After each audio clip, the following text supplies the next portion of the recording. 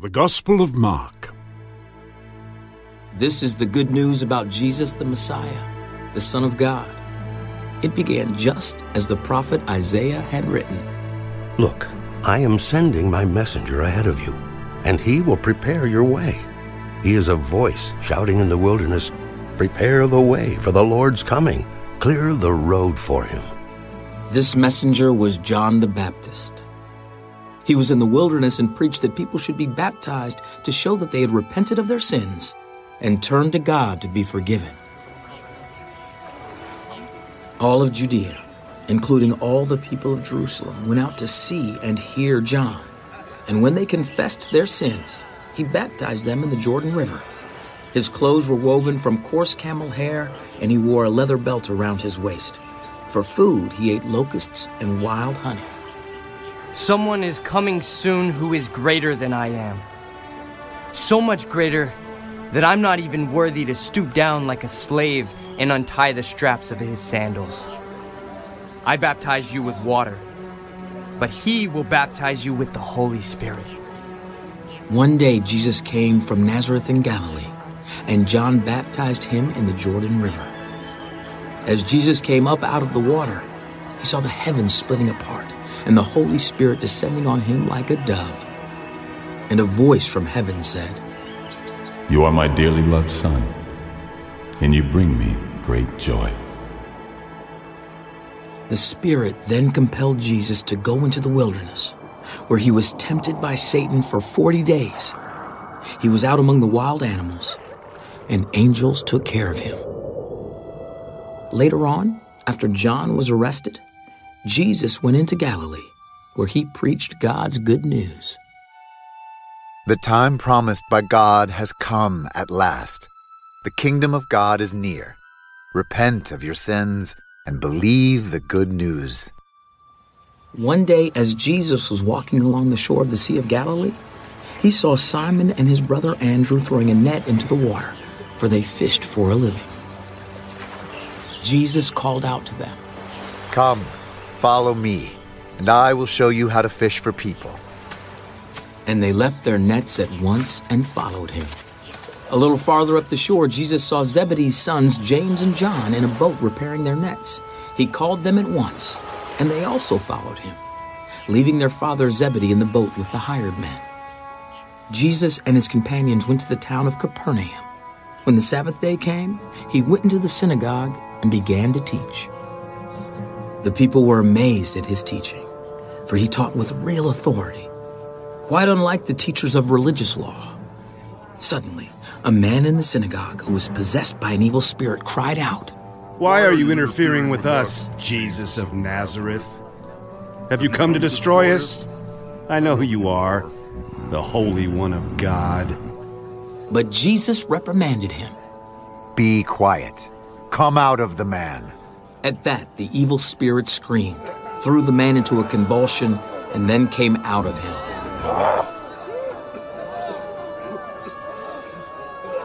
Amazement gripped the audience, and they began to discuss what had happened. What sort of new teaching is this? It has such authority. Even evil spirits obey his orders. The news about Jesus spread quickly throughout the entire region of Galilee. After Jesus left the synagogue with James and John, they went to Simon and Andrew's home. Now Simon's mother-in-law was sick in bed with a high fever. They told Jesus about her right away, so he went to her bedside, took her by the hand, and helped her sit up. Then the fever left her, and she prepared a meal for them. That evening after sunset, many sick and demon-possessed people were brought to Jesus. The whole town gathered at the door to watch. So Jesus healed many people who were sick with various diseases, and he cast out many demons. But because the demons knew who he was, he did not allow them to speak. Before daybreak the next morning, Jesus got up and went out to an isolated place to pray. Later, Simon and the others went out to find him. When they found him, they said, Everyone is looking for you. We must go on to other towns as well, and I will preach to them too. That is why I came.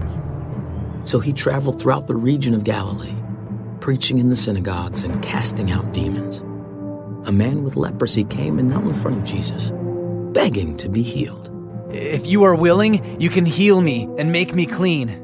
Moved with compassion, Jesus reached out and touched him. I am willing. Be healed. Instantly, the leprosy disappeared, and the man was healed. Then Jesus sent him on his way with a stern warning. Don't tell anyone about this. Instead, go to the priest and let him examine you. Take along the offering required in the law of Moses for those who have been healed of leprosy. This will be a public testimony that you have been cleansed.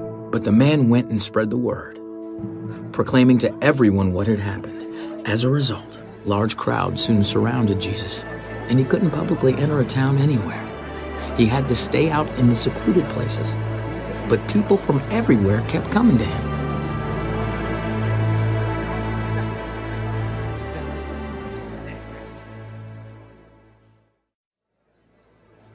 When Jesus returned to Capernaum several days later, the news spread quickly that he was back home. Soon the house where he was staying was so packed with visitors that there was no more room even outside the door. While he was preaching God's word to them, 4 men arrived carrying a paralyzed man on a mat. They couldn't bring him to Jesus because of the crowd, so they dug a hole through the roof above his head. Then they lowered the man on his mat right down in front of Jesus. Seeing their faith, Jesus said to the paralyzed man, My child, your sins are forgiven. But some of the teachers of religious law who were sitting there thought to themselves, What is he saying? This is blasphemy. Only God can forgive sins. Jesus knew immediately what they were thinking. Why do you question this in your hearts? Is it easier to say to the paralyzed man, Your sins are forgiven? Or, stand up, pick up your mat, and walk. So I will prove to you that the Son of Man has the authority on earth to forgive sins. Then Jesus turned to the paralyzed man. Stand up, pick up your mat, and go home. And the man jumped up, grabbed his mat, and walked out through the stunned onlookers.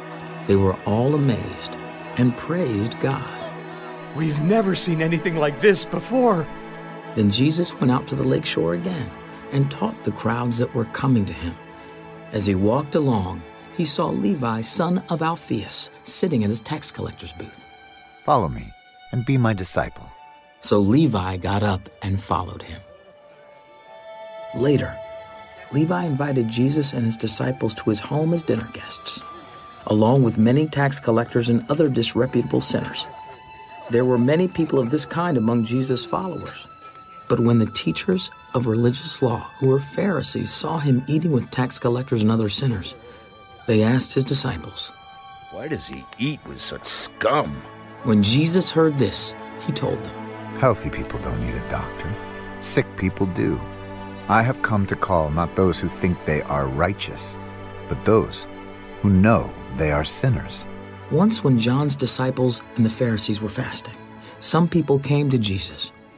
Why don't your disciples fast like John's disciples and the Pharisees do?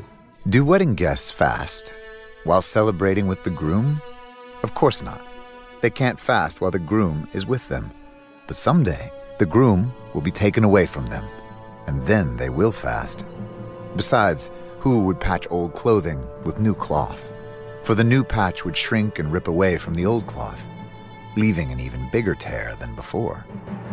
And no one puts new wine into old wineskins, for the wine would burst the wineskins, and the wine and the skins would both be lost. New wine calls for new wineskins. One Sabbath day, as Jesus was walking through some grain fields, his disciples began breaking off heads of grain to eat. But the Pharisees said to Jesus, Look, why are they breaking the law by harvesting grain on the Sabbath? Haven't you ever read in the scriptures what David did when he and his companions were hungry? He went into the house of God during the days when Abiathar was high priest and broke the law by eating the sacred loaves of bread that only the priests are allowed to eat. He also gave some to his companions.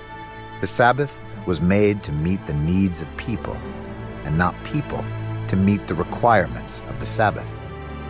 So, the Son of Man is Lord, even over the Sabbath.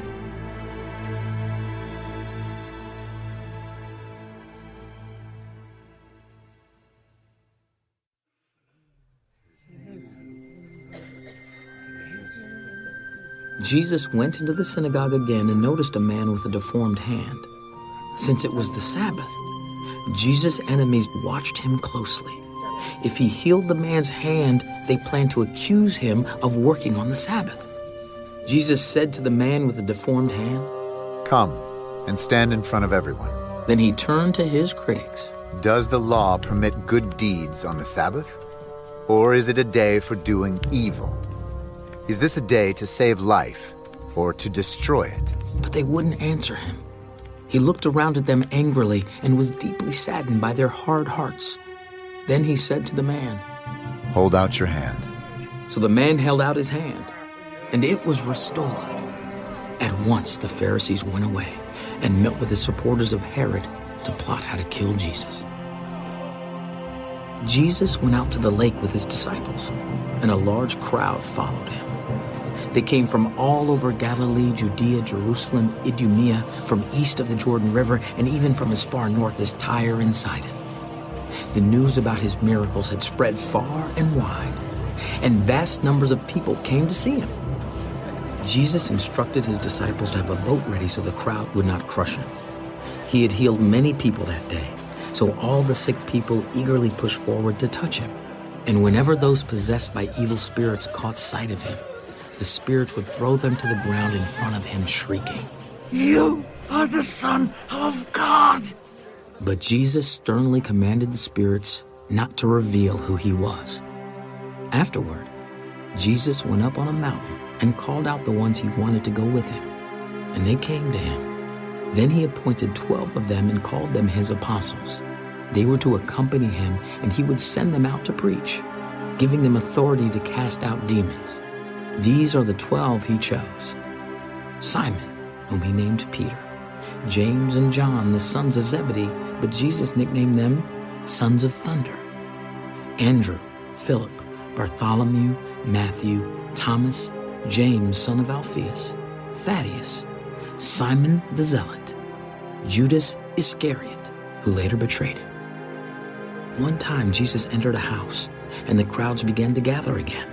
Soon he and his disciples couldn't even find time to eat. When his family heard what was happening, they tried to take him away. "He's out of his mind." But the teachers of religious law who had arrived from Jerusalem said, "He's possessed by Satan, the prince of demons. That's where he gets the power to cast out demons." Jesus called them over and responded with an illustration.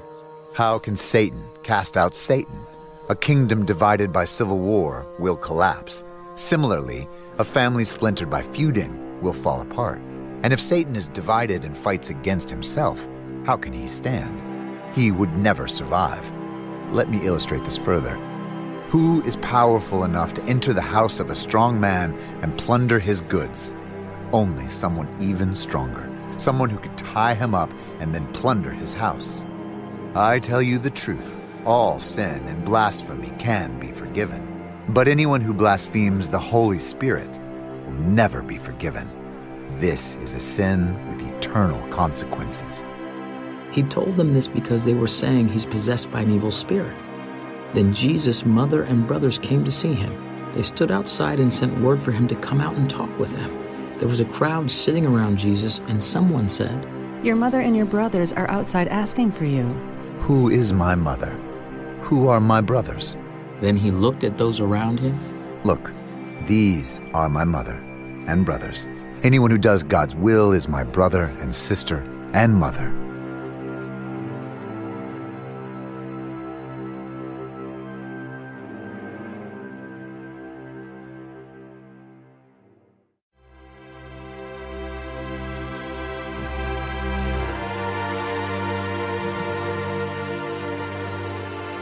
Once again, Jesus began teaching by the lakeshore.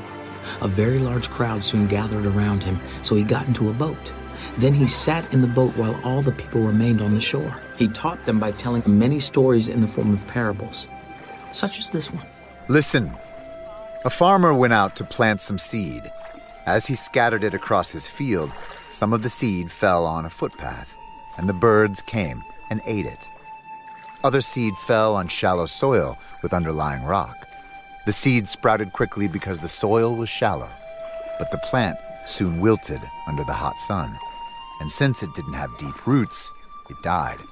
Other seed fell among thorns that grew up and choked out the tender plants, so they produced no grain. Still other seeds fell on fertile soil, and they sprouted, grew, and produced a crop that was 30, 60, and even 100 times as much as had been planted. Anyone with ears to hear should listen and understand. Later, when Jesus was alone with the 12 disciples and with the others who were gathered around, they asked him what the parables meant. You are permitted to understand the secret of the kingdom of God. But I use parables for everything I say to outsiders, so that the scriptures might be fulfilled. When they see what I do, they will learn nothing. When they hear what I say, they will not understand. Otherwise, they will turn to me and be forgiven. If you can't understand the meaning of this parable, how will you understand all the other parables? The farmer plants seed by taking God's word to others. The seed that fell on the footpath represents those who hear the message, only to have Satan come at once and take it away. The seed on the rocky soil represents those who hear the message and immediately receive it with joy. But since they don't have deep roots, they don't last long. They fall away as soon as they have problems or are persecuted for believing God's word.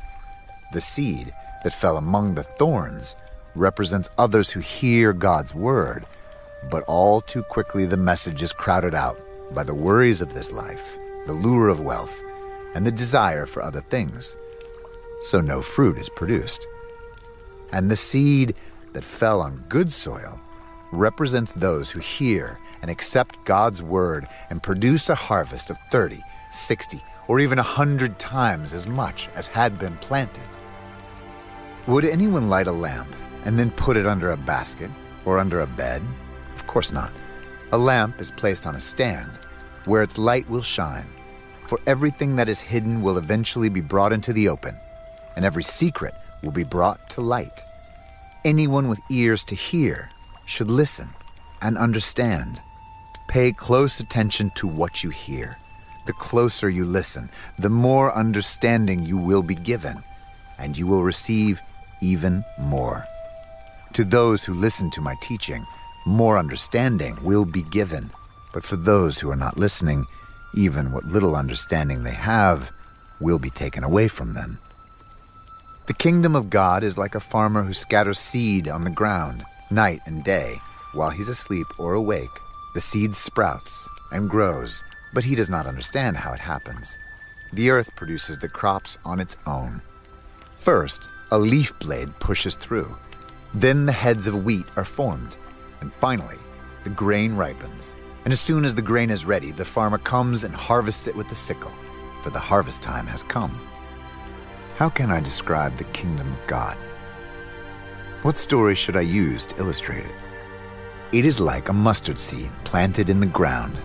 It is the smallest of all seeds, but it becomes the largest of all garden plants. It grows long branches, and birds can make nests in its shade. Jesus used many similar stories and illustrations to teach the people as much as they could understand. In fact, in his public ministry, he never taught without using parables. But afterward, when he was alone with his disciples, he explained everything to them. As evening came, Jesus said to his disciples, "Let's cross to the other side of the lake." So they took Jesus in the boat and started out, leaving the crowds behind, although other boats followed. But soon a fierce storm came up. High waves were breaking into the boat, and it began to fill with water. Jesus was sleeping at the back of the boat with his head on a cushion. The disciples woke him up shouting, Jesus! Jesus, wake up! Teacher, don't you care that we're going to drown? When Jesus woke up, he rebuked the wind and said to the waves, "Silence! Be still!" Suddenly the wind stopped and there was a great calm. Why are you afraid? Do you still have no faith? The disciples were absolutely terrified. Who is this man? Even the wind and waves obey him.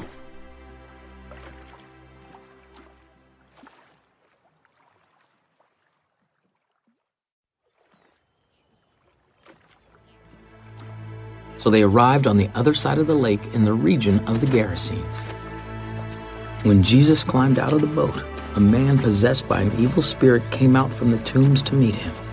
This man lived in the burial caves and could no longer be restrained even with a chain. Whenever he was put into chains and shackles, as he often was, he snapped the chains from his wrist and smashed the shackles. No one was strong enough to subdue him. Day and night he wandered among the burial caves and in the hills, howling and cutting himself with sharp stones. When Jesus was still some distance away, the man saw him, ran to meet him, and bowed low before him. Come out of the man, you evil spirit. Why are you interfering with me, Jesus, Son of the Most High God? In the name of God, I beg you, don't torture me. What is your name? My name is Legion, because there are many of us inside this man. Then the evil spirits begged him again and again not to send them to some distant place. There happened to be a large herd of pigs feeding on the hillside nearby. The spirits begged, "Send us into those pigs. Let us enter them." So Jesus gave them permission. The evil spirits came out of the man and entered the pigs, and the entire herd of about 2,000 pigs plunged down the steep hillside into the lake and drowned in the water. The herdsmen fled to the nearby town and the surrounding countryside, spreading the news as they ran. People rushed out to see what had happened. A crowd soon gathered around Jesus, and they saw the man who had been possessed by the legion of demons. He was sitting there fully clothed and perfectly sane, and they were all afraid. Then those who had seen what happened told the others about the demon-possessed man and the pigs, and the crowd began pleading with Jesus to go away and leave them alone. As Jesus was getting into the boat, the man who had been demon-possessed begged to go with him. No, go home to your family and tell them everything the Lord has done for you and how merciful he has been. So the man started off to visit the 10 towns of that region and began to proclaim the great things Jesus had done for him. And everyone was amazed at what he told them. Jesus got into the boat again and went back to the other side of the lake, where a large crowd gathered around him on the shore. Then a leader of the local synagogue, whose name was Jairus, arrived. When he saw Jesus, he fell at his feet, pleading fervently with him. "My little daughter is dying. Please come and lay your hands on her. Heal her so she can live." Jesus went with him, and all the people followed, crowding around him. A woman in the crowd had suffered for 12 years with constant bleeding. She had suffered a great deal from many doctors, and over the years, she had spent everything she had to pay them. But she had gotten no better. In fact, she had gotten worse. She had heard about Jesus, so she came up behind him through the crowd and touched his robe. "If I can just touch his robe, I will be healed." Immediately the bleeding stopped, and she could feel in her body that she had been healed of her terrible condition. Jesus realized at once that healing power had gone out from him. So he turned around in the crowd. "Who touched my robe?" "Look at this crowd pressing around you. How can you ask who touched me?" But he kept on looking around to see who had done it. Then the frightened woman, trembling at the realization of what had happened to her, came and fell to her knees in front of him and told him what she had done. "Daughter, your faith has made you well. Go in peace. Your suffering is over." While he was still speaking to her, messengers arrived from the home of Jairus, the leader of the synagogue. They told him, "Your daughter is dead. There's no use troubling the teacher now." But Jesus overheard them and said to Jairus, "Don't be afraid. Just have faith." Then Jesus stopped the crowd and wouldn't let anyone go with him except Peter, James, and John, the brother of James. When they came to the home of the synagogue leader, Jesus saw much commotion and weeping and wailing. He went inside. "Why all this commotion and weeping? The child isn't dead. She's only asleep." The crowd laughed at him, but he made them all leave, and he took the girl's father and mother and his 3 disciples into the room where the girl was lying. Holding her hand, he said to her, "Talitha kum," which means, "Little girl, get up." And the girl, who was 12 years old, immediately stood up and walked around. They were overwhelmed and totally amazed. Jesus gave them strict orders not to tell anyone what had happened, and then he told them to give her something to eat.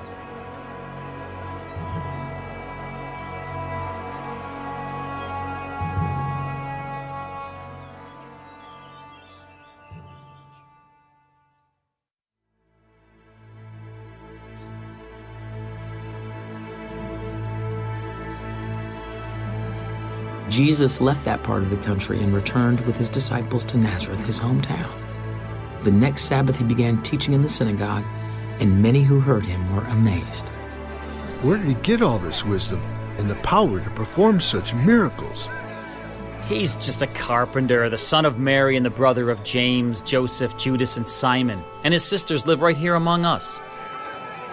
They were deeply offended and refused to believe in him. Then Jesus told them, "A prophet is honored everywhere except in his own hometown and among his relatives and his own family." And because of their unbelief, he couldn't do any miracles among them except to place his hands on a few sick people and heal them. And he was amazed at their unbelief. Then Jesus went from village to village, teaching the people. And he called his 12 disciples together and began sending them out 2 by 2, giving them authority to cast out evil spirits. He told them to take nothing for their journey except a walking stick, no food, no traveler's bag, no money. He allowed them to wear sandals, but not to take a change of clothes. "Wherever you go, stay in the same house until you leave town. But if any place refuses to welcome you or listen to you, shake its dust from your feet as you leave, to show that you have abandoned those people to their fate." So the disciples went out, telling everyone they met to repent of their sins and turn to God. And they cast out many demons and healed many sick people, anointing them with olive oil. Herod Antipas, the king, soon heard about Jesus because everyone was talking about him. Some were saying, "This must be John the Baptist raised from the dead. That is why he can do such miracles." He's the prophet, Elijah. He's a prophet like the other great prophets of the past. When Herod heard about Jesus, he said, "John, the man I beheaded, has come back from the dead." For Herod had sent soldiers to arrest and imprison John as a favor to Herodias. She had been his brother Philip's wife, but Herod had married her. John had been telling Herod, "It is against God's law for you to marry your brother's wife."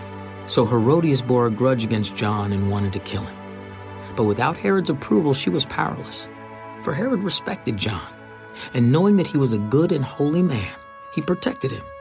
Herod was greatly disturbed whenever he talked with John, but even so, he liked to listen to him. Herodias' chance finally came on Herod's birthday. He gave a party for his high government officials, army officers, and the leading citizens of Galilee. Then his daughter, also named Herodias, came in and performed a dance that greatly pleased Herod and his guests. The king said to the girl, "Ask me for anything you like, and I will give it to you. I will give you whatever you ask, up to half my kingdom." She went out and asked her mother, "What should I ask for?" "Ask for the head of John the Baptist." So the girl hurried back to the king. "I want the head of John the Baptist right now on a tray." Then the king deeply regretted what he had said. But because of the vows he had made in front of his guests, he couldn't refuse her. So he immediately sent an executioner to the prison to cut off John's head and bring it to him. The soldier beheaded John in the prison, brought his head on a tray, and gave it to the girl, who took it to her mother. When John's disciples heard what had happened, they came to get his body and buried it in a tomb. The apostles returned to Jesus from their ministry tour and told him all they had done and taught.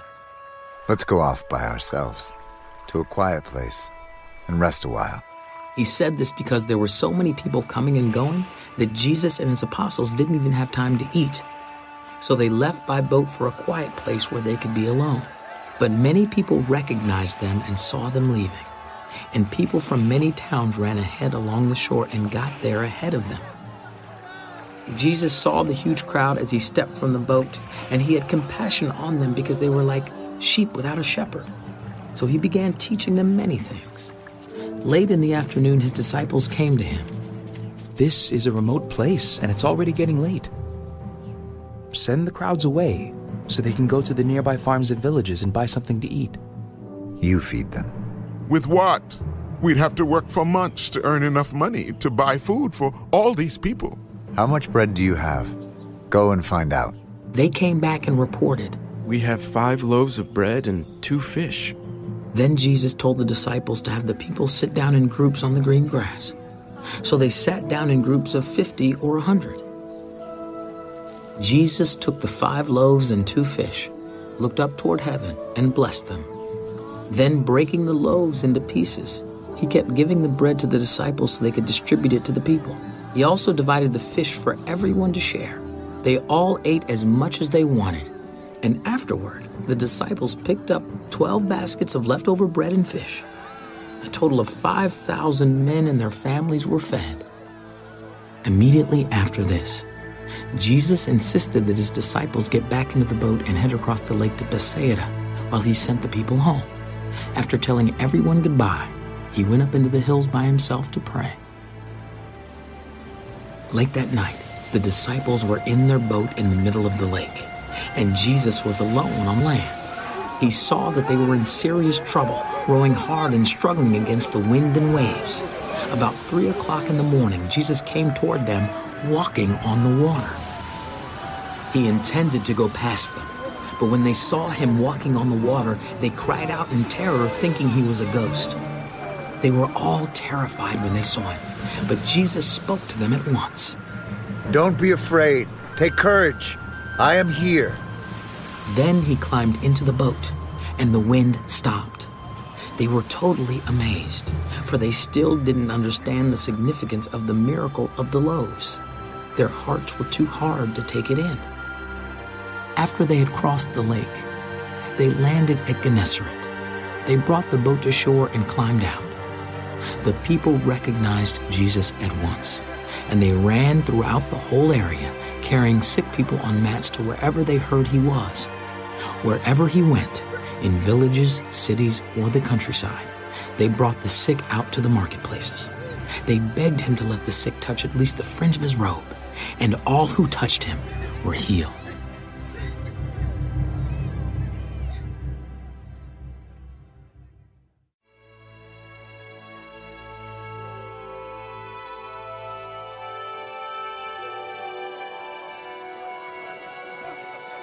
One day, some Pharisees and teachers of religious law arrived from Jerusalem to see Jesus.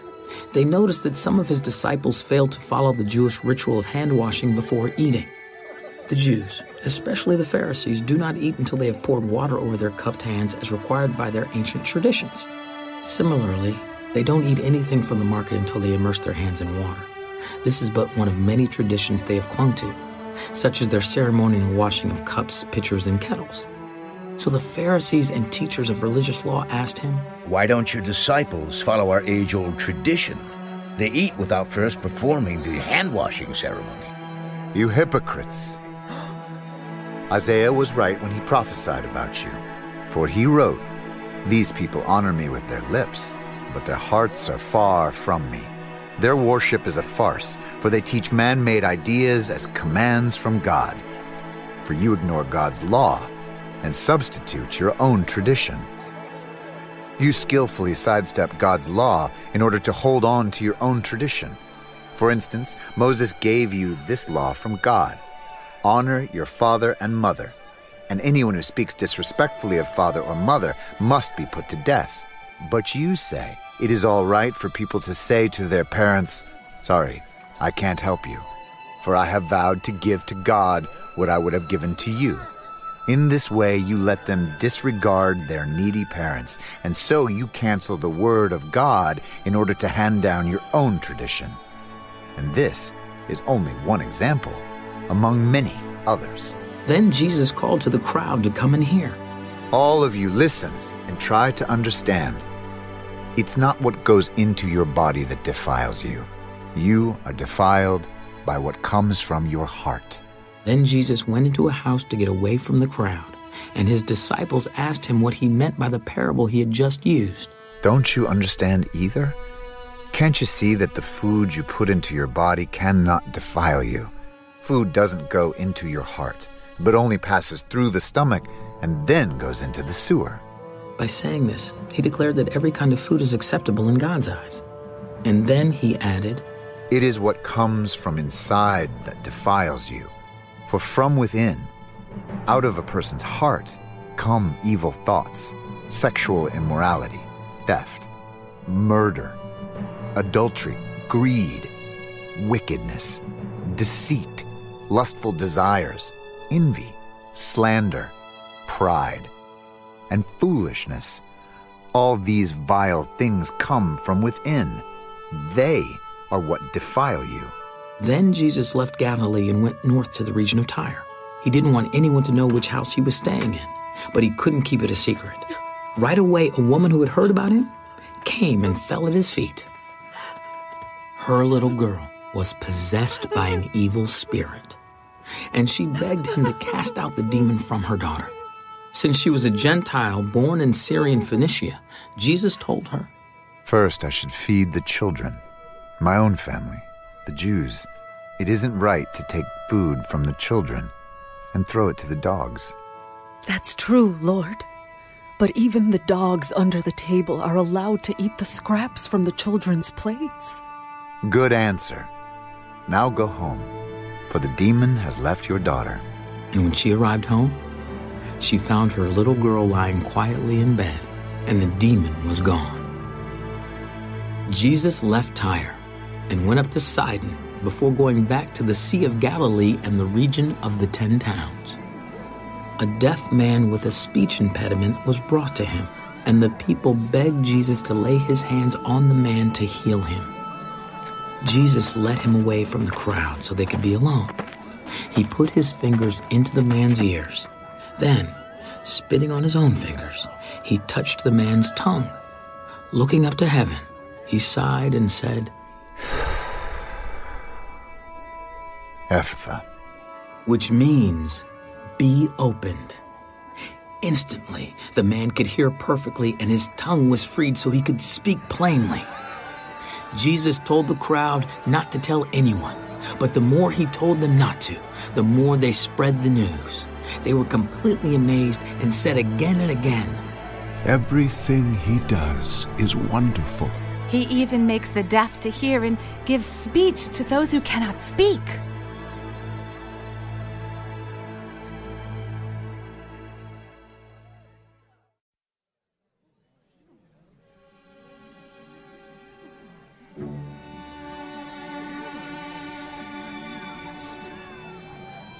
About this time, another large crowd had gathered, and the people ran out of food again. Jesus called his disciples. "I feel sorry for these people. They have been here with me for 3 days, and they have nothing left to eat. If I send them home hungry, they will faint along the way. For some of them have come a long distance."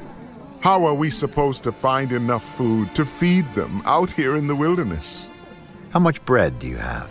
7 loaves. So Jesus told all the people to sit down on the ground.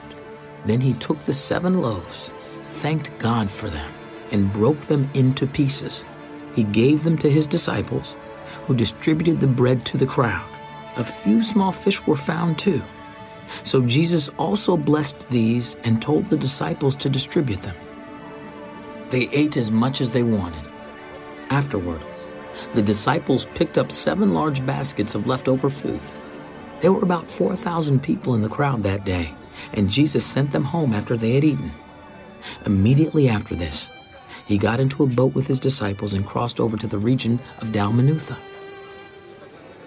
When the Pharisees heard that Jesus had arrived, they came and started to argue with him, testing him. They demanded that he show them a miraculous sign from heaven to prove his authority. When he heard this, he sighed deeply in his spirit. "Why do these people keep demanding a miraculous sign?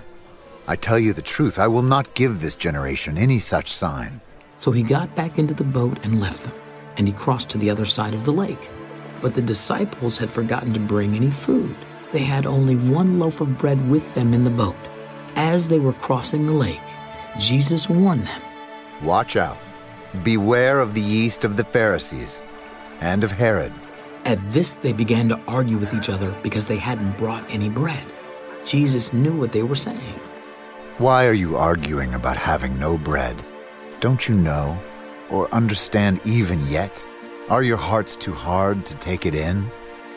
You have eyes. Can't you see? You have ears. Can't you hear? Don't you remember anything at all? When I fed the 5,000 with 5 loaves of bread, how many baskets of leftovers did you pick up afterward? 12. And when I fed the 4,000 with 7 loaves, how many large baskets of leftovers did you pick up? 7. Don't you understand yet? When they arrived at Bethsaida, some people brought a blind man to Jesus, and they begged him to touch the man and heal him. Jesus took the blind man by the hand and led him out of the village. Then, spitting on the man's eyes, he laid his hands on him and asked, "Can you see anything now?" The man looked around. Yes, I see people, but I can't see them very clearly. They look like trees walking around. Then Jesus placed his hands on the man's eyes again, and his eyes were opened. His sight was completely restored, and he could see everything clearly. Jesus sent him away. Don't go back into the village on your way home. Jesus and his disciples left Galilee and went up to the villages near Caesarea Philippi. As they were walking along, he asked them, "Who do people say I am?" Well, some say John the Baptist, some say Elijah, and others say you are one of the other prophets. But who do you say I am? Peter replied, "You are the Messiah." But Jesus warned them not to tell anyone about him. Then Jesus began to tell them that the Son of Man must suffer many terrible things and be rejected by the elders, the leading priests, and the teachers of religious law. He would be killed, but 3 days later, he would rise from the dead. As he talked about this openly with his disciples, Peter took him aside and began to reprimand him for saying such things. Jesus turned around and looked at his disciples, then reprimanded Peter. "Get away from me, Satan. You are seeing things merely from a human point of view, not from God's." Then, calling the crowd to join his disciples, he said, "If any of you wants to be my follower, you must give up your own way. Take up your cross and follow me. If you try to hang on to your life, you will lose it. But if you give up your life for my sake and for the sake of the good news, you will save it. And what do you benefit if you gain the whole world but lose your own soul? Is anything worth more than your soul? If anyone is ashamed of me and my message in these adulterous and sinful days, the Son of Man will be ashamed of that person when he returns in the glory of his Father with the holy angels. I tell you the truth, some standing here right now will not die before they see the kingdom of God arrive in great power."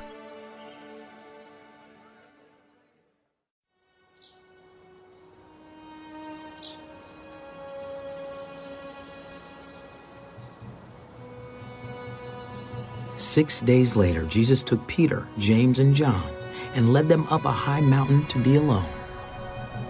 As the men watched, Jesus' appearance was transformed, and his clothes became dazzling white, far whiter than any earthly bleach could ever make them. Then Elijah and Moses appeared and began talking with Jesus. Peter exclaimed, "Rabbi, it's wonderful for us to be here. Let's make 3 shelters as memorials. One for you, one for Moses, and one for Elijah." He said this because he didn't really know what else to say, for they were all terrified. Then a cloud overshadowed them, and a voice from the cloud said, "This is my dearly loved Son. Listen to him."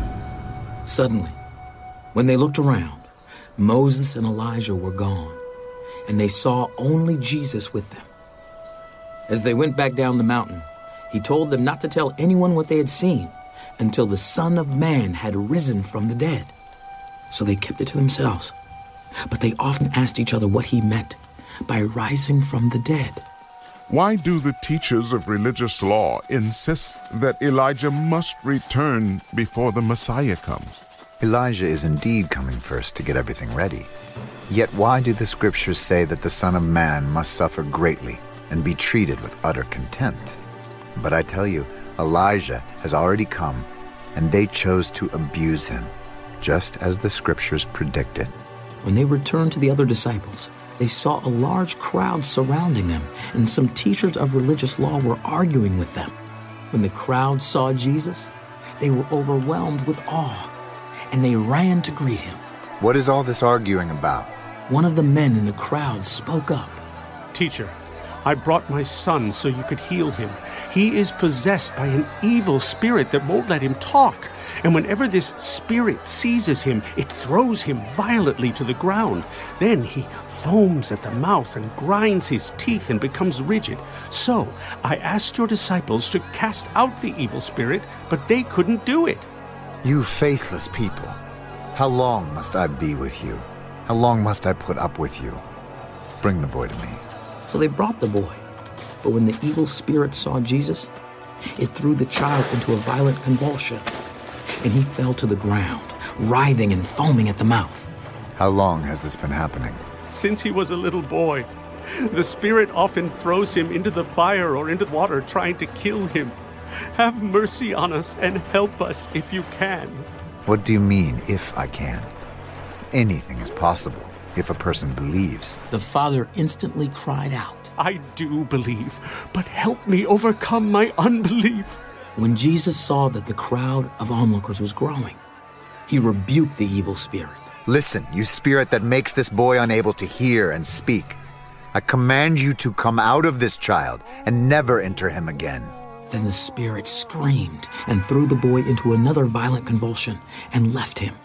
The boy appeared to be dead. A murmur ran through the crowd. He's dead. But Jesus took him by the hand and helped him to his feet, and he stood up. Afterward, when Jesus was alone in the house with his disciples, they asked him, Why couldn't we cast out that evil spirit? This kind can be cast out only by prayer. Leaving that region, they traveled through Galilee. Jesus didn't want anyone to know he was there, for he wanted to spend more time with his disciples and teach them. The Son of Man is going to be betrayed into the hands of his enemies.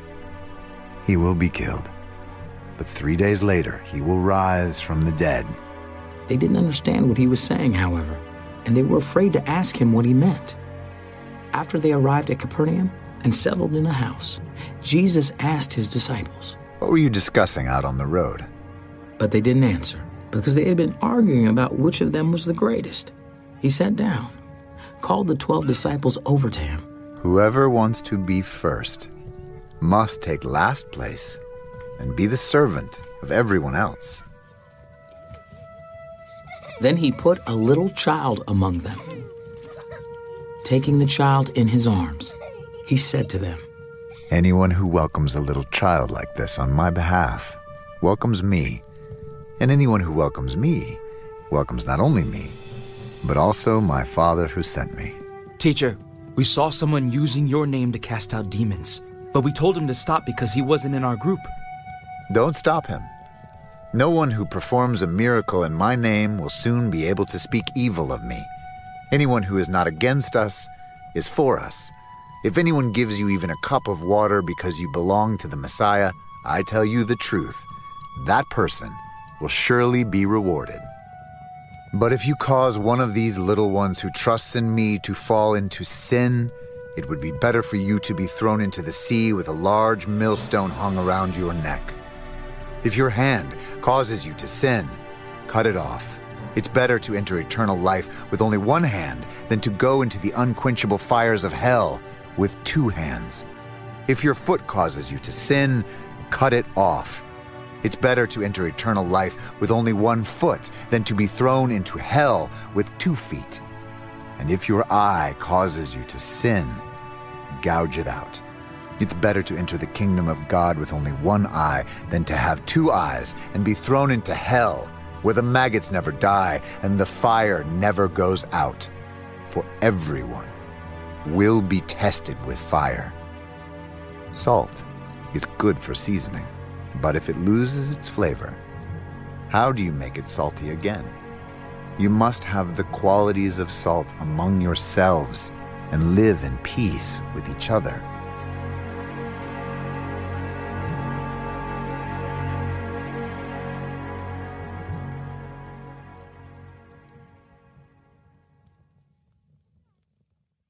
Then Jesus left Capernaum and went down to the region of Judea and into the area east of the Jordan River. Once again, crowds gathered around him, and as usual, he was teaching them. Some Pharisees came and tried to trap him with this question. Should a man be allowed to divorce his wife? What did Moses say in the law about divorce? Well, he permitted it. He said a man can give his wife a written notice of divorce and send her away. He wrote this commandment only as a concession to your hard hearts. But God made them male and female from the beginning of creation. This explains why a man leaves his father and mother and is joined to his wife, and the two are united into one. Since they are no longer two, but one, let no one split apart what God has joined together. Later, when he was alone with his disciples in the house, they brought up the subject again. He told them, Whoever divorces his wife and marries someone else commits adultery against her. And if a woman divorces her husband and marries someone else, she commits adultery. One day, some parents brought their children to Jesus so he could touch and bless them. But the disciples scolded the parents for bothering him. When Jesus saw what was happening, he was angry with his disciples. Let the children come to me. Don't stop them. For the kingdom of God belongs to those who are like these children. I tell you the truth. Anyone who doesn't receive the kingdom of God like a child will never enter it. Then he took the children in his arms and placed his hands on their heads and blessed them. As Jesus was starting out on his way to Jerusalem, a man came running up to him, knelt down, and asked, Good teacher, what must I do to inherit eternal life? Why do you call me good? Only God is truly good. But to answer your question, you know the commandments. You must not murder. You must not commit adultery. You must not steal. You must not testify falsely. You must not cheat anyone. Honor your father and mother. Teacher, I've obeyed all these commandments since I was young. Looking at the man, Jesus felt genuine love for him. There is still one thing you haven't done. Go and sell all your possessions and give the money to the poor, and you will have treasure in heaven. Then come follow me. At this, the man's face fell, and he went away sad, for he had many possessions. Jesus looked around and said to his disciples, How hard it is for the rich to enter the kingdom of God. This amazed them.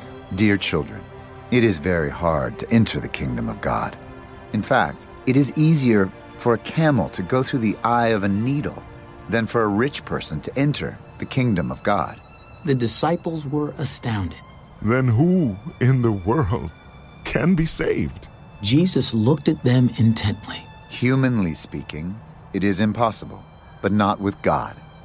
Everything is possible with God. Then Peter began to speak up. We've given up everything to follow you.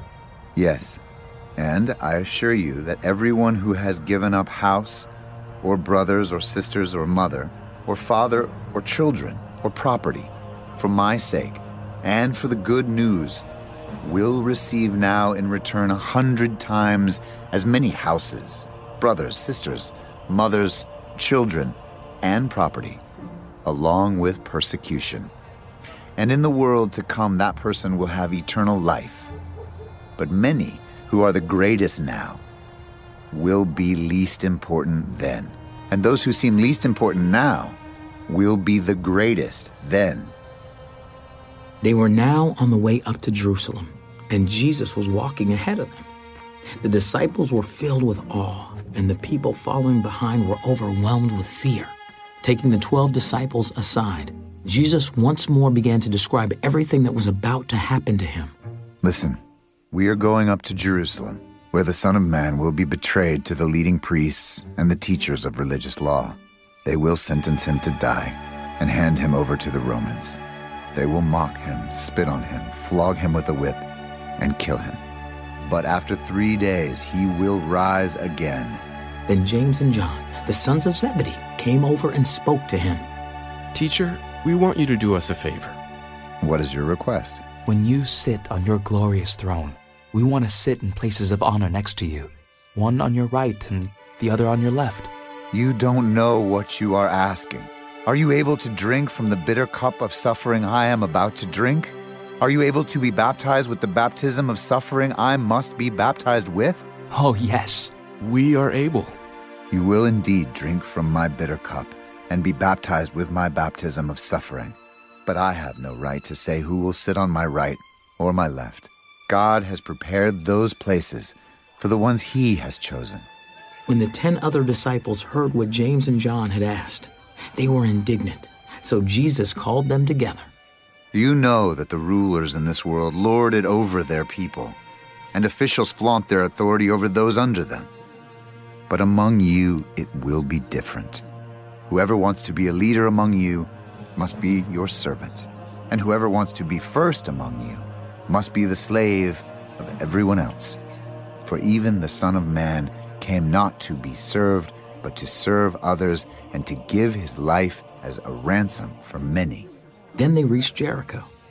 And as Jesus and his disciples left town, a large crowd followed him.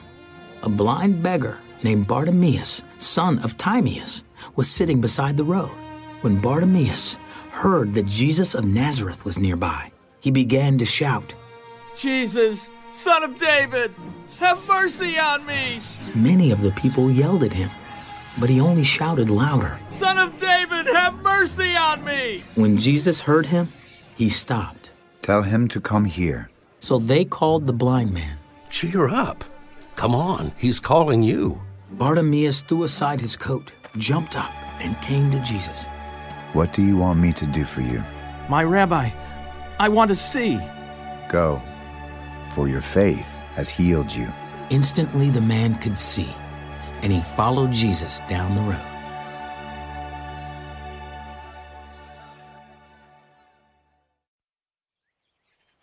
As Jesus and his disciples approached Jerusalem, they came to the towns of Bethphage and Bethany on the Mount of Olives. Jesus sent 2 of them on ahead. "Go into that village over there. As soon as you enter it, you will see a young donkey tied there that no one has ever ridden. Untie it and bring it here. If anyone asks, 'What are you doing?' just say, 'The Lord needs it, and we'll return it soon.'" The 2 disciples left and found the colt standing in the street, tied outside the front door.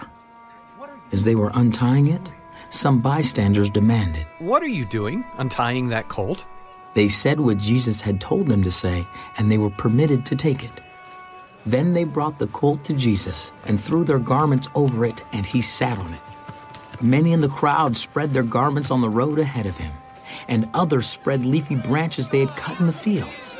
Jesus was in the center of the procession, and the people all around him were shouting, "Praise God! Blessings on the one who comes in the name of the Lord! Blessed is our God! Praise God! Praise God! Praise God! Blessings on the coming kingdom of our ancestor David! Praise God in highest heaven!" So Jesus came to Jerusalem and went into the temple. After looking around carefully at everything, he left because it was late in the afternoon. Then he returned to Bethany with the 12 disciples. The next morning, as they were leaving Bethany, Jesus was hungry. He noticed a fig tree in full leaf a little way off, so he went over to see if he could find any figs. But there were only leaves because it was too early in the season for fruit.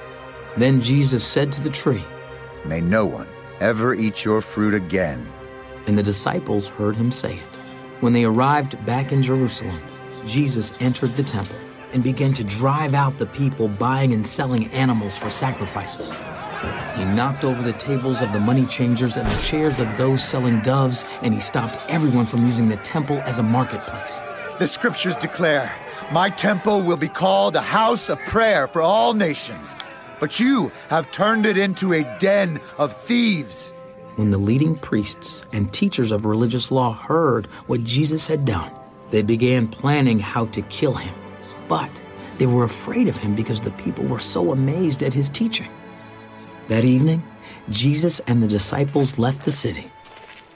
The next morning, as they passed by the fig tree he had cursed, the disciples noticed it had withered from the roots up. Peter remembered what Jesus had said to the tree on the previous day. Look, Rabbi, the fig tree you cursed has withered and died. Have faith in God. I tell you the truth. You can say to this mountain, "May you be lifted up and thrown into the sea," and it will happen. But you must really believe it will happen and have no doubt in your heart. I tell you, you can pray for anything, and if you believe that you've received it, it will be yours. But when you are praying, first forgive anyone you are holding a grudge against, so that your Father in heaven will forgive your sins too. Again they entered Jerusalem. As Jesus was walking through the temple area, the leading priests, the teachers of religious law, and the elders came up to him.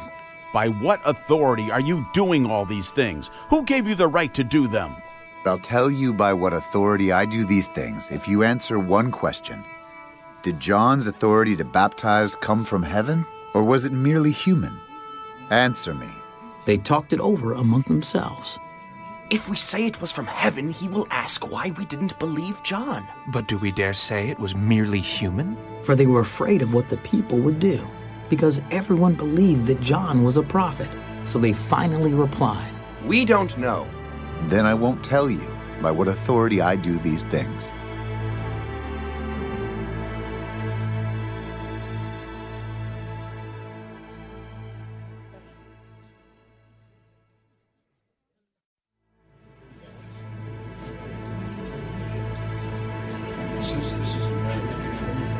Then Jesus began teaching them with stories.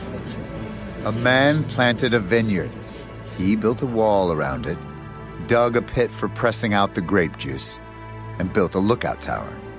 Then he leased the vineyard to tenant farmers and moved to another country. At the time of the grape harvest, he sent one of his servants to collect his share of the crop. But the farmers grabbed the servant, beat him up, and sent him back empty-handed. The owner then sent another servant, but they insulted him and beat him over the head. The next servant he sent was killed. Others he sent were either beaten or killed until there was only one left, his son whom he loved dearly. The owner finally sent him, thinking, "Surely they will respect my son." But the tenant farmers said to one another, "Here comes the heir to this estate. Let's kill him and get the estate for ourselves." So they grabbed him and murdered him and threw his body out of the vineyard. What do you suppose the owner of the vineyard will do? I'll tell you, he will come and kill those farmers and lease the vineyard to others. Didn't you ever read this in the scriptures? The stone that the builders rejected has now become the cornerstone. This is the Lord's doing, and it is wonderful to see. The religious leaders wanted to arrest Jesus because they realized he was telling the story against them. They were the wicked farmers, but they were afraid of the crowd, so they left him and went away. Later, the leaders sent some Pharisees and supporters of Herod to trap Jesus into saying something for which he could be arrested. Teacher, we know how honest you are. You are impartial and don't play favorites. You teach the way of God truthfully. Now tell us, is it right to pay taxes to Caesar or not? Should we pay them or shouldn't we? Jesus saw through their hypocrisy. Why are you trying to trap me? Show me a Roman coin, and I'll tell you. When they handed it to him, he asked, "Whose picture and title are stamped on it?" "Caesar's." "Well then, give to Caesar what belongs to Caesar, and give to God what belongs to God." His reply completely amazed them. Then Jesus was approached by some Sadducees, religious leaders who say there is no resurrection from the dead. They posed this question. "Teacher, Moses gave us a law that if a man dies, leaving a wife without children, his brother should marry the widow and have a child who will carry on the brother's name. Well, suppose there were 7 brothers. The oldest one married and then died without children. So the second brother married the widow, but he also died without children. Then the third brother married her. This continued with all 7 of them, and still there were no children. Last of all, the woman also died. So tell us, whose wife will she be in the resurrection? For all 7 were married to her. Your mistake is that you don't know the Scriptures, and you don't know the power of God. For when the dead rise, they will neither marry nor be given in marriage. In this respect, they will be like the angels in heaven. But now, as to whether the dead will be raised, haven't you ever read about this in the writings of Moses, in the story of the burning bush? Long after Abraham, Isaac, and Jacob had died, God said to Moses, I am the God of Abraham, the God of Isaac, and the God of Jacob. So he is the God of the living, not the dead. You have made a serious error. One of the teachers of religious law was standing there listening to the debate. He realized that Jesus had answered well, so he asked, Of all the commandments, which is the most important? The most important commandment is this. Listen, O Israel, the Lord our God is the one and only Lord. And you must love the Lord your God with all your heart, all your soul, all your mind, and all your strength. The second is equally important. Love your neighbor as yourself. No other commandment is greater than these. Well said, teacher. You have spoken the truth by saying that there is only one God and no other. And I know it is important to love him with all my heart and all my understanding and all my strength, and to love my neighbor as myself. This is more important than to offer all of the burnt offerings and sacrifices required in the law. Realizing how much the man understood, Jesus said to him, You are not far from the kingdom of God. And after that, no one dared to ask him any more questions. Later, as Jesus was teaching the people in the temple, he asked, Why do the teachers of religious law claim that the Messiah is the son of David? For David himself, speaking under the inspiration of the Holy Spirit, said, The Lord said to my Lord, Sit in the place of honor at my right hand until I humble your enemies beneath your feet. Since David himself called the Messiah my Lord, how can the Messiah be his son? The large crowd listened to him with great delight. Beware of these teachers of religious law, for they like to parade around in flowing robes and receive respectful greetings as they walk in the marketplaces. And how they love the seats of honor in the synagogues and the head table at banquets. Yet, they shamelessly cheat widows out of their property and then pretend to be pious by making long prayers in public. Because of this, they will be more severely punished. Jesus sat down near the collection box in the temple and watched as the crowds dropped in their money. Many rich people put in large amounts. Then a poor widow came and dropped in 2 small coins. Jesus called his disciples to him. I tell you the truth. This poor widow has given more than all the others who are making contributions, for they gave a tiny part of their surplus. But she, poor as she is, has given everything she had to live on.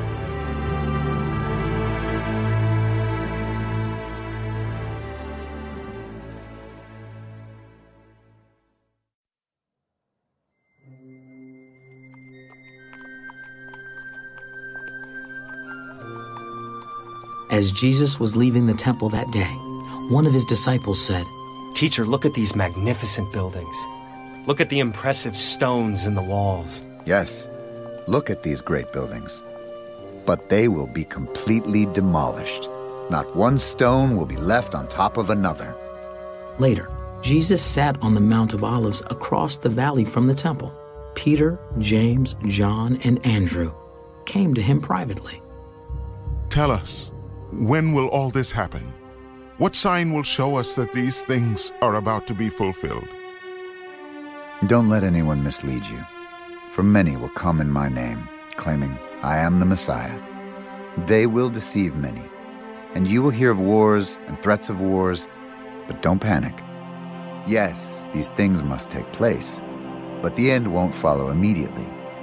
Nation will go to war against nation and kingdom against kingdom. There will be earthquakes in many parts of the world, as well as famines. But this is only the first of the birth pains, with more to come. When these things begin to happen, watch out. You will be handed over to the local councils and beaten in the synagogues. You will stand trial before governors and kings because you are my followers. But this will be your opportunity to tell them about me. For the good news must first be preached to all nations.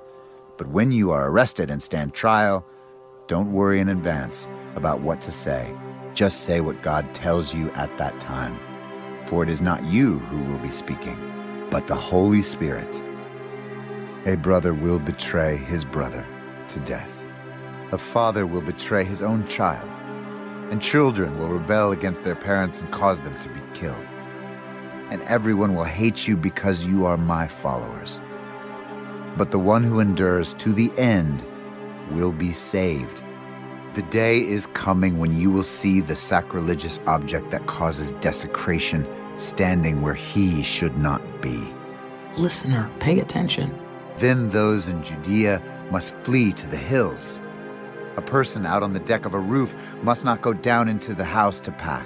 A person out in the field must not return even to get a coat. How terrible it will be for pregnant women and for nursing mothers in those days. And pray that your flight will not be in winter. For there will be greater anguish in those days than at any time since God created the world, and it will never be so great again. In fact, unless the Lord shortens that time of calamity, not a single person will survive. But for the sake of his chosen ones, he has shortened those days. Then, if anyone tells you, look, here is the Messiah, or there he is, don't believe it. For false messiahs and false prophets will rise up and perform signs and wonders so as to deceive, if possible, even God's chosen ones. Watch out. I have warned you about this ahead of time. At that time, after the anguish of those days, the sun will be darkened, the moon will give no light, the stars will fall from the sky, and the powers in the heavens will be shaken. Then everyone will see the Son of Man coming on the clouds with great power and glory, and he will send out his angels to gather his chosen ones from all over the world, from the farthest ends of the earth and heaven. Now, learn a lesson from the fig tree. When its branches bud and its leaves begin to sprout, you know that summer is near. In the same way, when you see all these things taking place, you can know that his return is very near, right at the door. I tell you the truth, this generation will not pass from the scene before all these things take place. Heaven and earth will disappear, but my words will never disappear. However, no one knows the day or hour when these things will happen, not even the angels in heaven or the Son himself. Only the Father knows. And since you don't know when that time will come, be on guard. Stay alert. The coming of the Son of Man can be illustrated by the story of a man going on a long trip. When he left home, he gave each of his slaves instructions about the work they were to do, and he told the gatekeeper to watch for his return. You too must keep watch, for you don't know when the master of the household will return, in the evening, at midnight, before dawn, or at daybreak. Don't let him find you sleeping when he arrives without warning. I say to you what I say to everyone. Watch for him.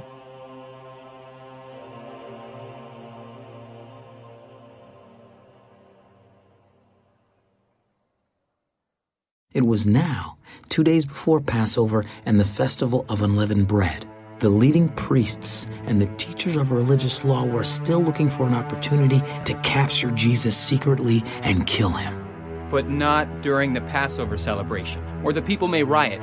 Meanwhile, Jesus was in Bethany at the home of Simon, a man who had previously had leprosy.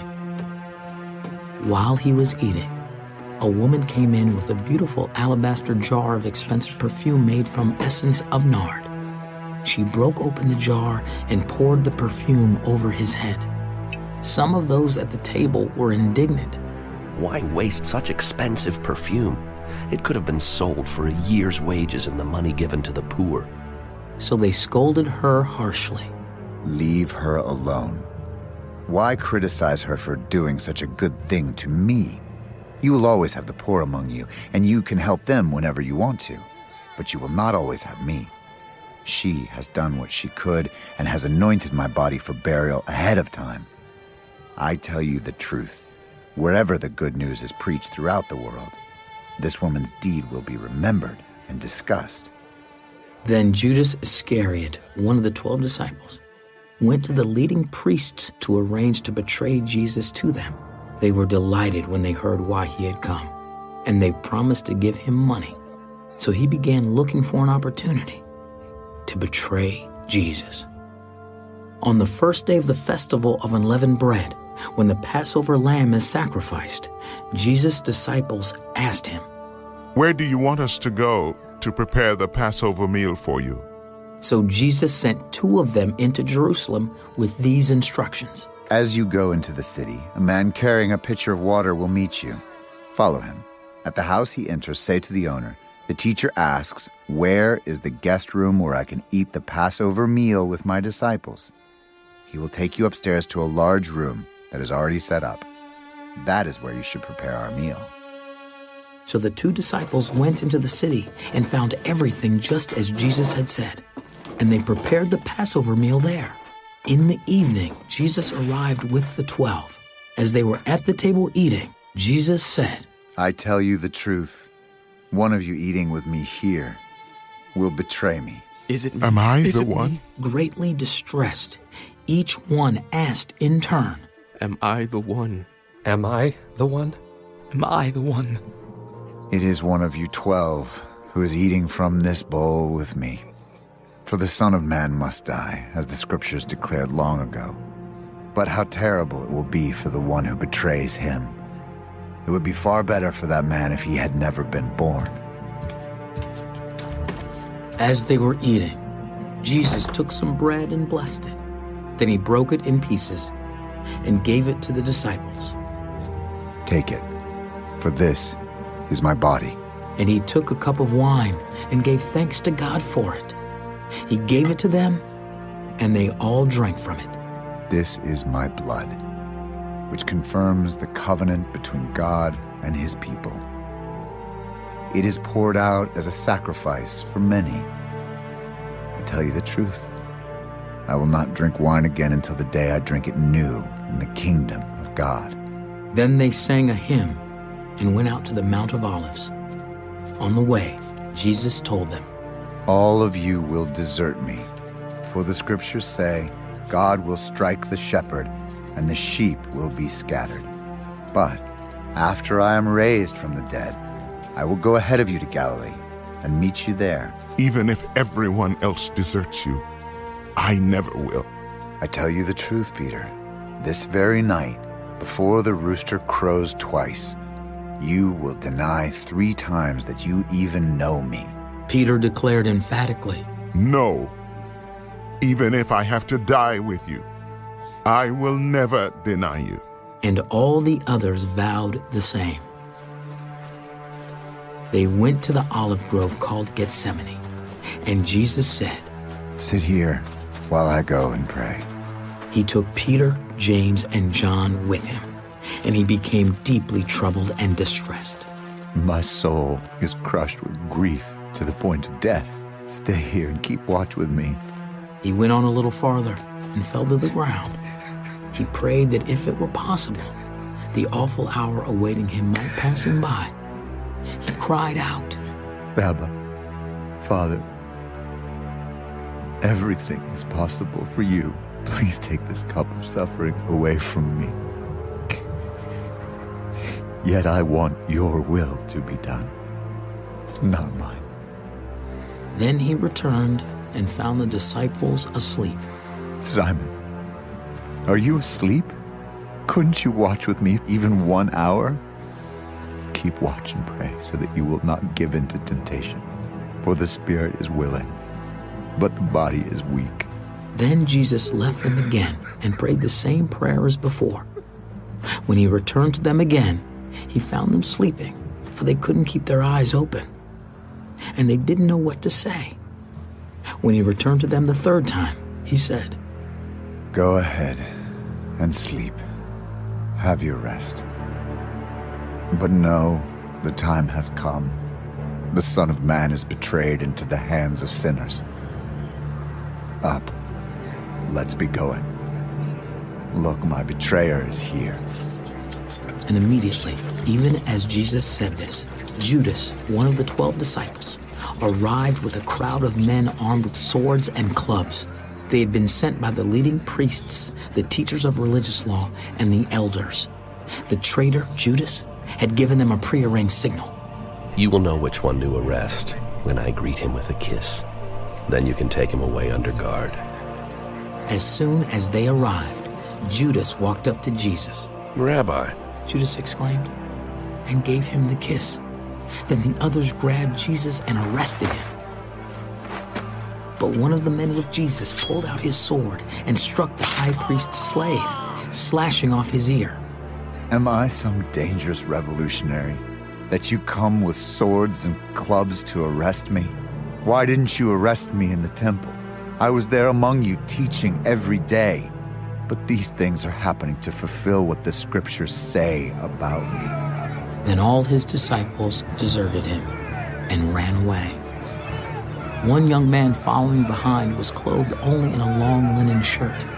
When the mob tried to grab him, he slipped out of his shirt and ran away naked. They took Jesus to the high priest's home, where the leading priests, the elders, and the teachers of religious law had gathered. Meanwhile, Peter followed him at a distance and went right into the high priest's courtyard. There he sat with the guards, warming himself by the fire. Inside, the leading priests and the entire high council were trying to find evidence against Jesus so they could put him to death, but they couldn't find any. Many false witnesses spoke against him, but they contradicted each other. Finally, some men stood up and gave this false testimony. We heard him say, I will destroy this temple made with human hands, and in 3 days I will build another made without human hands. But even then, they didn't get their story straight. Then the high priest stood up before the others and asked Jesus, Well, aren't you going to answer these charges? What do you have to say for yourself? But Jesus was silent and made no reply. Are you the Messiah, the Son of the Blessed One? I am. And you will see the Son of Man seated in the place of power at God's right hand, and coming on the clouds of heaven. Then the high priest tore his clothing to show his horror. Why do we need other witnesses? You have all heard his blasphemy. What is your verdict? Guilty! Blasphemer! Kill him! Kill him! He deserves to die! Then some of them began to spit at him, and they blindfolded him and beat him with their fists. Prophesy to us! And the guards slapped him as they took him away. Meanwhile, Peter was in the courtyard below. One of the servant girls who worked for the high priest came by and noticed Peter warming himself at the fire. She looked at him closely. You were one of those with Jesus of Nazareth. I don't know what you're talking about. He went out into the entryway. Just then, a rooster crowed. When the servant girl saw him standing there, she began telling the others, This man is definitely one of them. But Peter denied it again. A little later, some of the other bystanders confronted Peter. You must be one of them, because you are a Galilean. Peter swore. A curse on me if I'm lying. I don't know this man you're talking about. And immediately, the rooster crowed the second time. Suddenly, Jesus' words flashed through Peter's mind. Before the rooster crows twice, you will deny 3 times that you even know me. And he broke down and wept.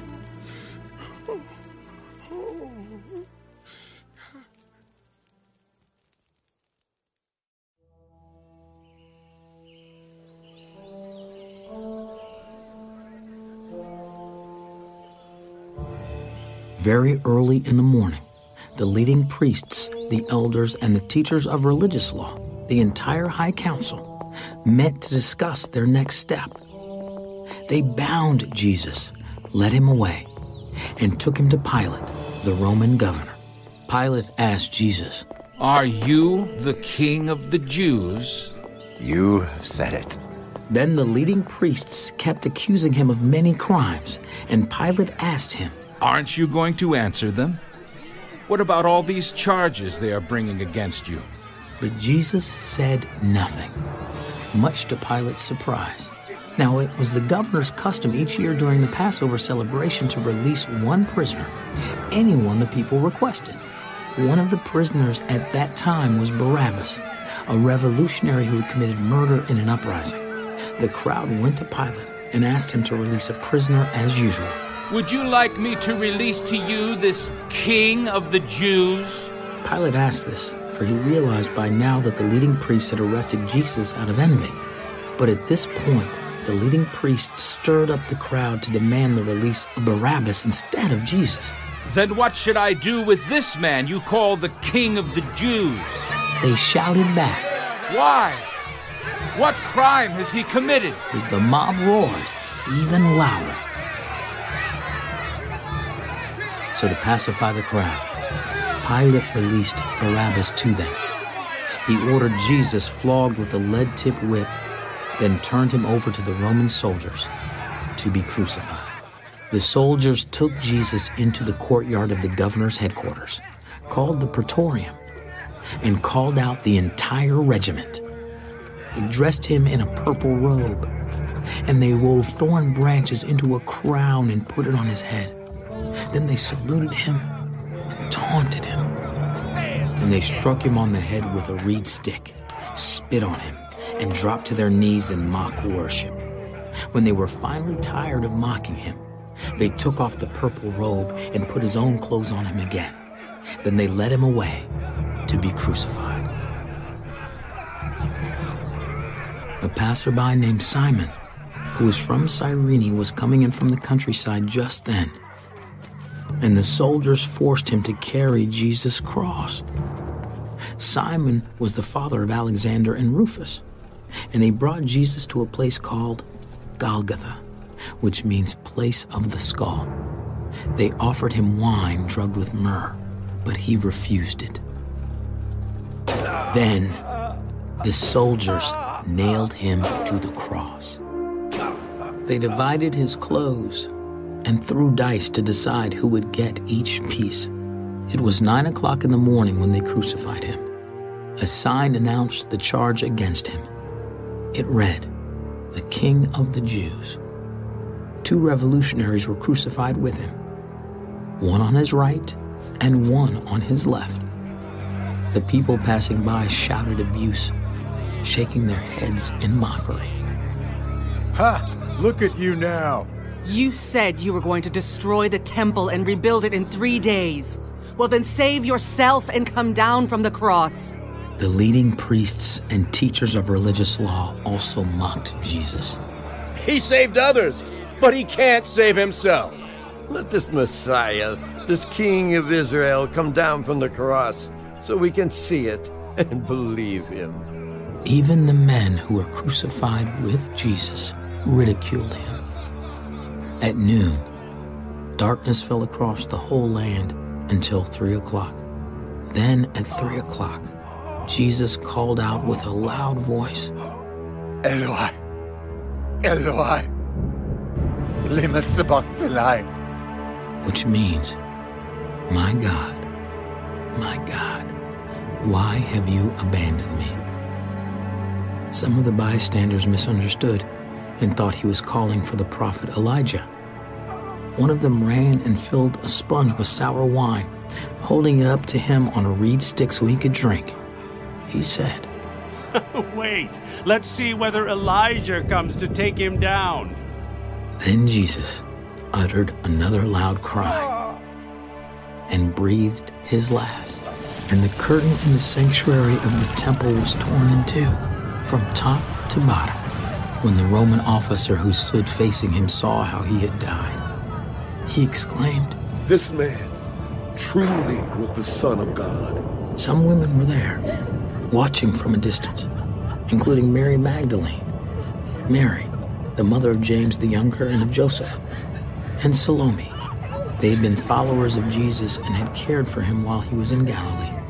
Many other women who had come with him to Jerusalem were also there. This all happened on Friday, the day of preparation, the day before the Sabbath.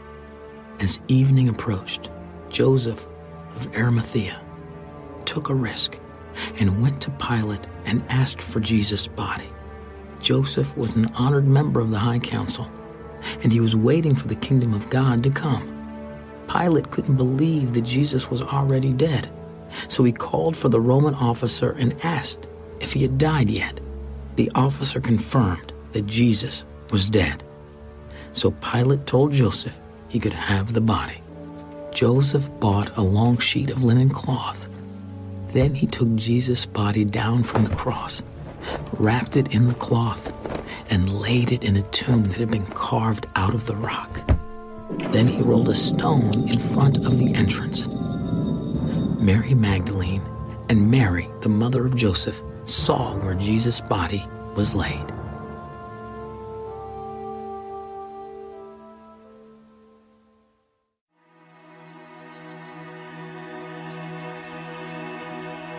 Saturday evening, when the Sabbath ended, Mary Magdalene, Mary, the mother of James, and Salome went out and purchased burial spices so they could anoint Jesus' body. Very early on Sunday morning, just at sunrise, they went to the tomb. On the way, they were asking each other, "Who will roll away the stone for us from the entrance to the tomb?" But as they arrived, they looked up and saw that the stone, which was very large, had already been rolled aside. When they entered the tomb, they saw a young man clothed in a white robe sitting on the right side. The women were shocked, but the angel said, "Don't be alarmed. You are looking for Jesus of Nazareth, who was crucified. He isn't here. He is risen from the dead. Look, this is where they laid his body. Now go and tell his disciples, including Peter, that Jesus is going ahead of you to Galilee. You will see him there, just as he told you before he died." The women fled from the tomb, trembling and bewildered, and they said nothing to anyone because they were too frightened. After Jesus rose from the dead early on Sunday morning, the first person who saw him was Mary Magdalene, the woman from whom he had cast out 7 demons. She went to the disciples who were grieving and weeping and told them what had happened. But when she told them that Jesus was alive and she had seen him, they didn't believe her. Afterward, he appeared in a different form to 2 of his followers who were walking from Jerusalem into the country. They rushed back to tell the others, but no one believed them. Still later, he appeared to the 11 disciples as they were eating together. He rebuked them for their stubborn unbelief because they refused to believe those who had seen him after he had been raised from the dead.